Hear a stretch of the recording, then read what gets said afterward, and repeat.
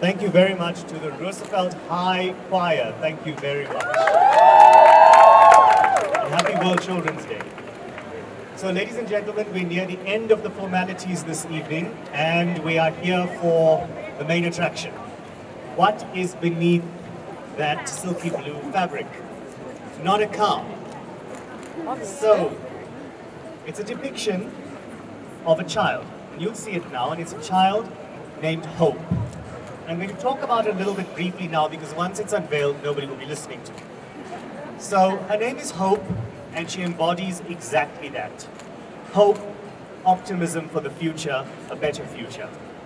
And credit really goes to Grey Advertising, and we will acknowledge them afterwards as well, whose brainchild this was. And they arranged it. And there's a statue that will be next to the iconic father of the nation, somebody who embodied love and care for children, Nelson Mandela. So Hope will be a fixture here for a while, and we inaugurate her existence on World Children's Day.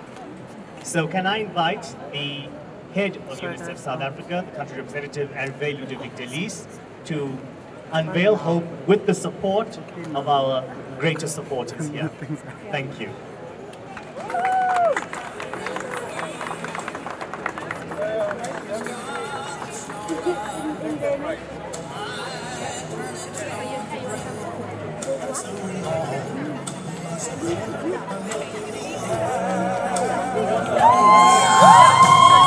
Countdown, Yvonne says a countdown. 10, 9, 8, 7, 6, 5, 4, 3, 2, 1.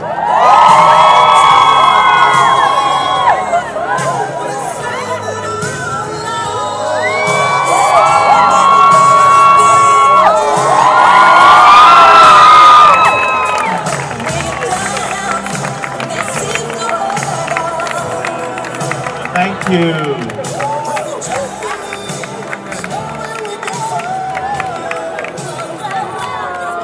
Thank you, and welcome Hope, and happy World Children's Day. Can I call Bay to say a few words? Oh, after the photo moment. So just to tell you, the statue has been unveiled today on the 20th of November. Please spread the word.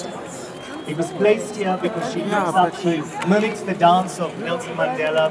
She looks to him as the father of the nation and somebody that has made the South Africa of today better for her as a child than the South Africa of the past. And who knows what they're talking about.